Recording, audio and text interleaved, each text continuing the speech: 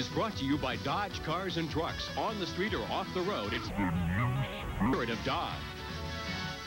Hi, everyone. I'm Bob Jenkins. Welcome to Speedweek as we kick off the month of May. Now, be sure to stay tuned following our show, a full night of racing. Thursday Night Thunder includes a special program called The Road to Indy, which can be seen at 8 o'clock Eastern Time.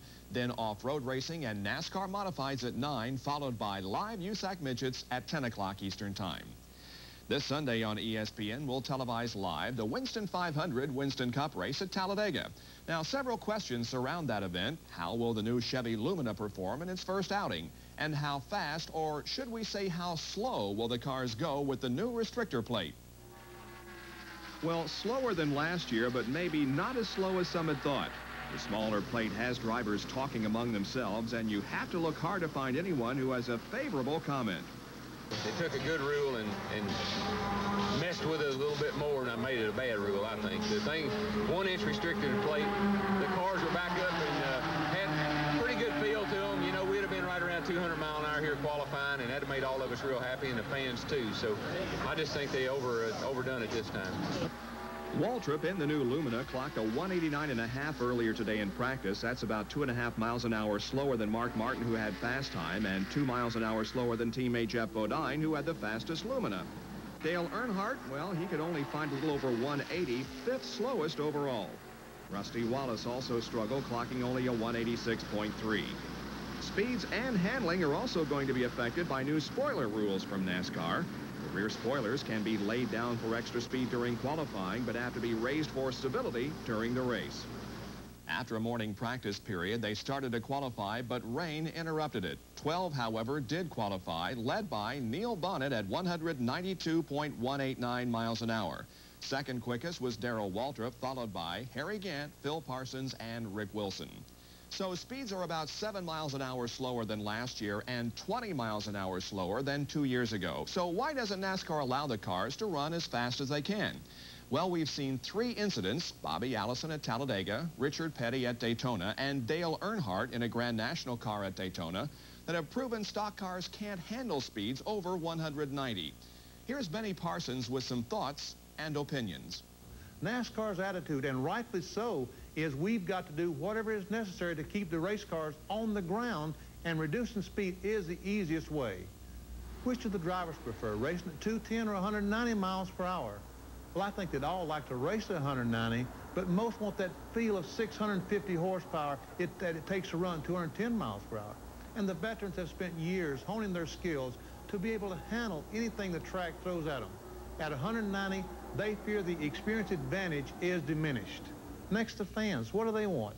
They want to see a good race, cars bumper to bumper, side by side. And if their favorite driver happens to be running second, they want him to be able to pull out and pass.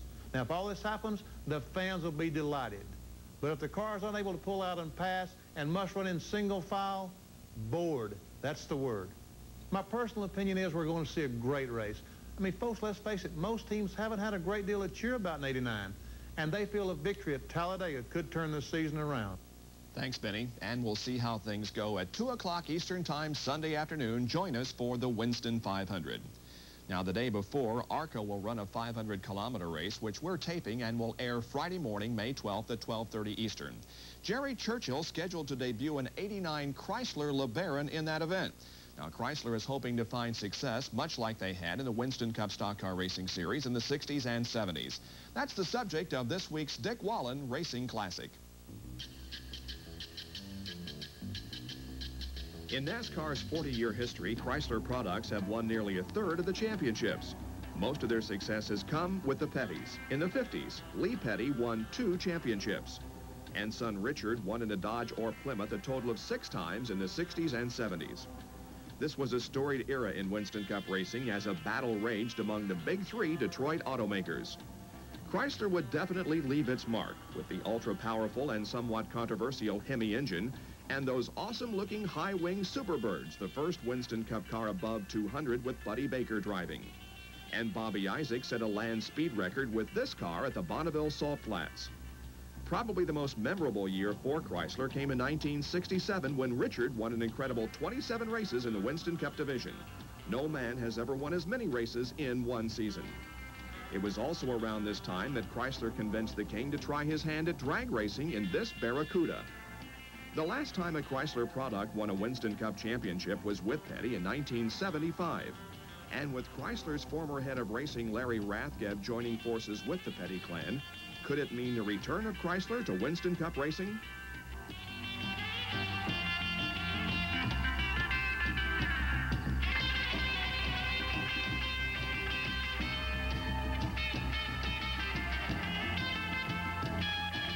So is Chrysler considering getting back into Winston Cup racing? Well, Chrysler's motorsports director Dick Maxwell tells me, unfortunately, no.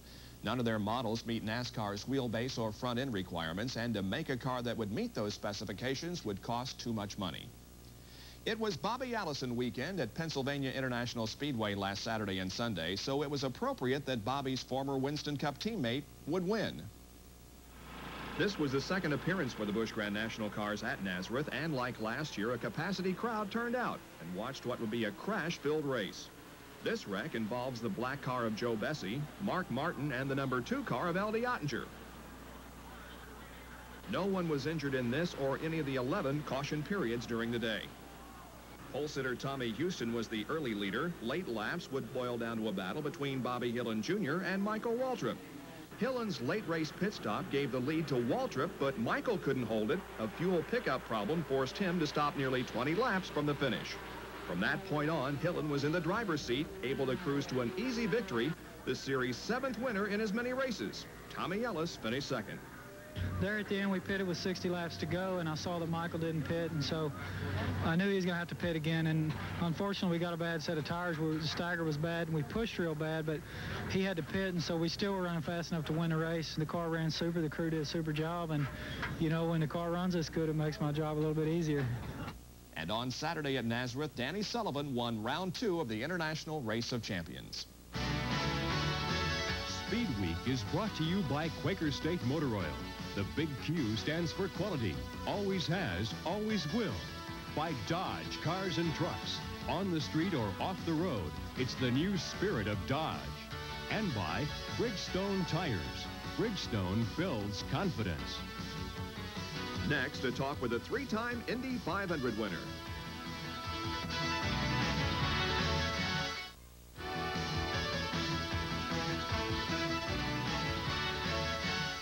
Back in 1911, the doors swung open for the first Indianapolis 500-mile race, and except for the war years, they've been doing so ever since.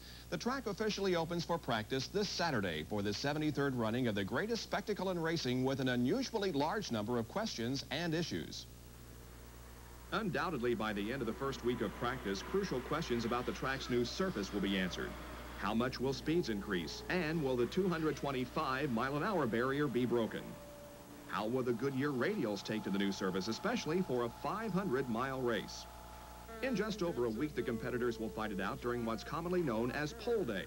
Will Roger Penske enjoy the same success with the new PC-18s as he did last year with the PC-17s, and put his trio of drivers, Rick Mears, Danny Sullivan, and Al Unser Sr., on the front row again? An improved Buick engine, which already enjoys a turbocharger boost advantage under USAC regulations, will be back with a larger contingency, including former winners Tom Sneva and Gordon Johncock, as well as last year's surprise Jim Crawford. Can the American automaker repeat its 1985 qualifying success story, or even better, record its first win? As far as drivers are concerned, the most asked question right now is whether John Paul Jr. will be back. The former IMSA champion has not been in an Indy car since 1985, having spent the last 2.5 years in prison on drug charges. Paul has reportedly been offered a ride this year, but as of yet has not applied to USAC for a license. Finally, the question we will have to wait until May 28th for an answer: who will win the 1989 Indianapolis 500? Will Mears or Johnny Rutherford join Unser and A.J. Foyt as the only 4-time winners? Or will a new face be added to the Borg-Warner Trophy? Well, here's somebody who would love to know the answer to the question, can Johnny Rutherford win his 4th? It's JR himself. Can you? Well, Bob, I certainly feel like I can. I have an extremely good situation coming in with John Menard, who is coming back to IndyCar racing after a couple of years off. Phil Casey is a crew chief. Franz Weiss is doing our engines. We have a new '89 Lola. Cosworth engines, so I think we can. You know, it's just to get out there and see. But really, wouldn't you rather have a Chevy? Aren't they going to dominate again? Well, they certainly have in the past. You know, when the Chevrolet finally came online, they made themselves known, and they have dominated the racing for the last, well, starting its second year now. So, yes, the Chevrolet is the guy to beat, and I would love to have one, but it's not to be at this point. Speed. What's it going to take this year? We've got a lot of factors, including new pavement and a new tire from Goodyear. Yes, Goodyear has developed a new front tire to go with the tire they had last year for the rear tire, and it's making the cars respond much better. I've heard a lot of good comments from the engineers and a lot of the drivers that have tested. The new paving, we always see the guys go faster when the tracks are repaved. So, you know, that's a situation where we're going to have to wait and see. Rick Mears says he thinks 225 is going to be the new track record, and the other side of the spectrum is making the race, you know, getting in to the bottom side of it. Is it going to be 210, 215? You know, you got to wait and see, I guess, but it is going to be quick. Undoubtedly new records, though, at the Speedway this year. I would think that unless something else happens, yes, definitely new records. Well, we hope you're one of the ones that make the starting field and wish you a lot of good luck. Thank you. And Johnny will also assist us on our 3 days of Indy 500 qualification coverage. Sunday, May 14th and Saturday, May 20th, our coverage will be from 5:30 to 7 Eastern Time. And on the last day, Sunday, May 21st, when the bumping process will be going on, our coverage will be from 5 until 7 Eastern Time. 10 rookies took advantage of an early practice period last weekend, trying to clear their first hurdle in the month of May. Those 10 enthusiastic rookies took part in USAC's Rookie Orientation Program last weekend, all hoping to hit the jackpot that will earn them a spot in this year's 500 field. Making the field may be tougher than ever this year. Speeds are expected to be much higher than last year.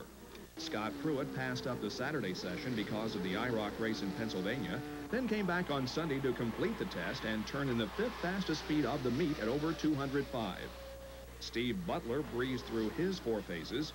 So did Bernard Jourdain, who was overall fastest at over 209.5. Didier Taze is wondering what it's going to take to make the starting lineup this year. Well, I did 205 really easy in February when the weather was 36 degrees outside, and sure it's going to be very difficult, but to be in good shape in the race, we have to be between 212 and 215, I think. Now, if Didier is right about it taking 212 to 215 just to make the race, it will mean a field average much above last year's. In 1988, only the front row starters, Mears, Sullivan, and Al Unser, averaged above 215, and 20 of the 33 starters were under 210. The rookies ran a total, by the way, of 4,052 miles last weekend without incident. Scoring the Indy 500 or any long race isn't an easy job. But now, from the same country that brought you the in-car camera, Australia, comes a new timing and scoring system that's being carefully looked at here in the U.S. The Indianapolis Motor Speedway will try it out this year, but not as its primary system. Grant Tillett and his staff at the Calder Park Thunderdome developed a system called OSTime, and they're confident it's race ready. We're here to prove that we can correctly score and time all the happenings that occur on the track through the entire program. The system was first utilized when various NASCAR teams visited Australia in February of 1987. One might think installation at a facility as large as Indianapolis would be a difficult task, but not so. The Speedway has installed thin wires in the track surface at 7 different locations on the front stretch. And once a car passes by the location, a signal is transmitted from the passing car and then registered into the system. Not only will OSTime calculate lap time and speed, but will supply pit efficiency times and trap speeds.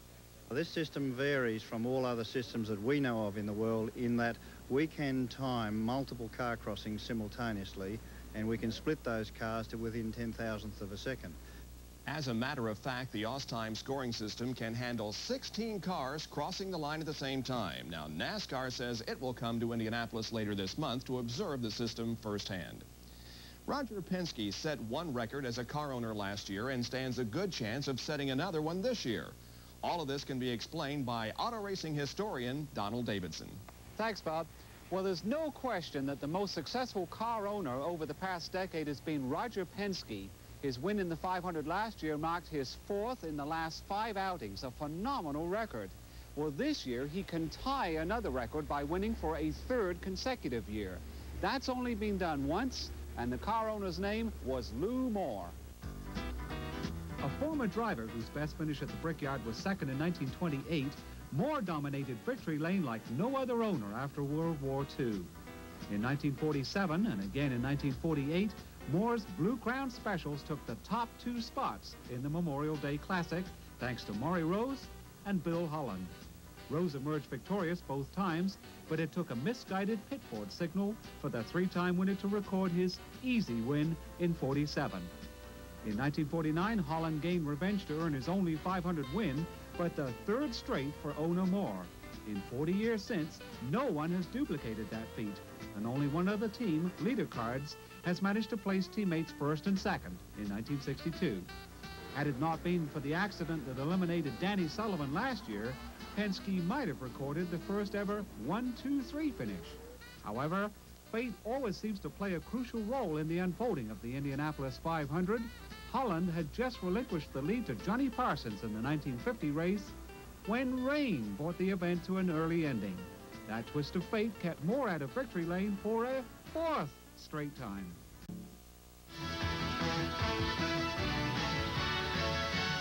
One of the hottest sprint car drivers in the country this year is Doug Wolfgang. This veteran campaigner has teamed with a young car owner and builder to win half the USA event so far and 3 times with the World of Outlaws. 27-year-old Brian Schnee builds the cars from shops about 3 miles from Wolfgang's home in Sioux Falls, South Dakota. The Schnee chassis has only been around 4 years, but last year it won over half the races it competed in and captured 3 track championships. Now, Doug is Brian's brother-in-law, but there are few family feuds here. In fact, success is built on communication. He gives me a lot of input on what he thinks I should do, and then we just kind of talk about it and go from there, you know. I make some of the decisions, but he gives me a lot of input, you know, as far as the tube heights and motor setback, and, you know, he's got a lot of experience, so it helps me out quite a bit. I want to be a race car driver, but in my free time, I don't mind messing around, bending the pipe and fitting it and welding it together. In fact, I kind of like it. It's kind of like my, I go home to South Dakota, and it's kind of like my release. I don't really like to fish. I like to work on my own race cars. But it's behind the wheel of a race car that Wolfie is most comfortable. Now, the 3rd player in this combination is 21-year-old owner Danny Peace, who made the trip with the rest of the crew to Knoxville, Iowa last weekend for a World of Outlaw race. Yes, I said World of Outlaw race. So what's this USA car doing here? Well, it belongs to USA investor Sammy Swindell, who's here after a USA rainout in it. He was later released. The A main now. Doug is outside of row 1 next to Bobby Davis Jr. Sammy is outside row 2 next to brother Jeff. Doug sails away, builds up a huge lead, and appears to be headed for another win. 4 laps from the finish, Sammy catches Doug, takes the low road around some slower traffic, and takes the lead. Doug has to settle for 2nd tonight as Swindell goes on to win in the organization that he had earlier said he would not compete in. Fan reaction to the victory is mixed.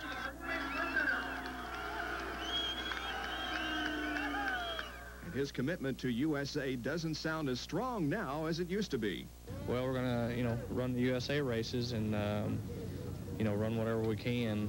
You know, we're just going to try to go out and win every weekend. That's what we're trying to do, and we're going to try to win the USA Championship. We're leading it right now, and we're going to try to stay there.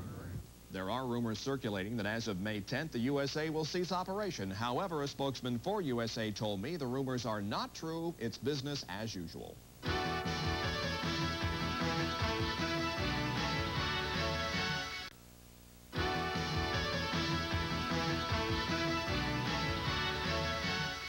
And finally this evening, speed. There's a lot of super speedway activity during the month of May. Talladega this weekend, later the Indianapolis 500, and speed is on everyone's mind. Now, to some sanctioning bodies like NASCAR or the NHRA, speed is a scary thought, but to fans, it's exciting. However, recent developments lead us to believe that the element of speed in racing is being taken away from us.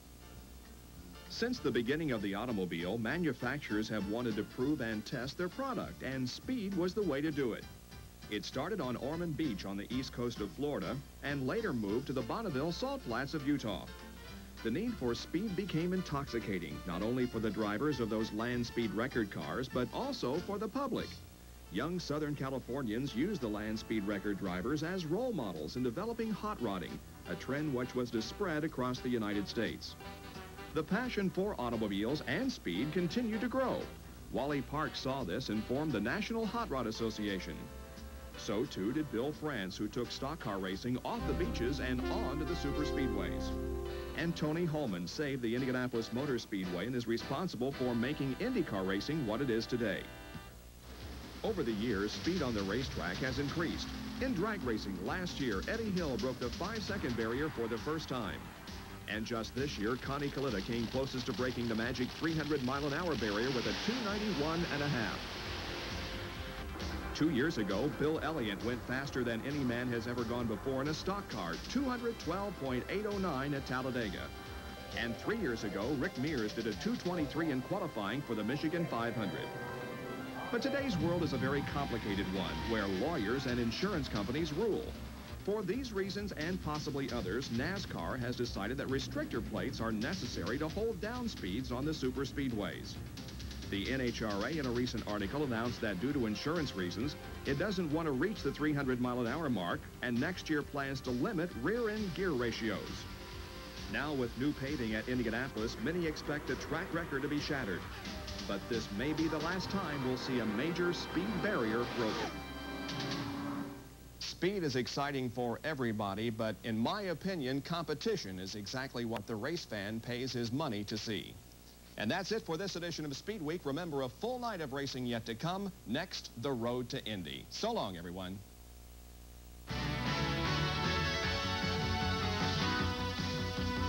Speed Week has been brought to you by Quaker State Motor Oil. The big Q stands for quality. Always has, always will. By Yokohama, one of the world's largest tire manufacturers. And by Busch Beer, the beer with a taste as smooth as its name.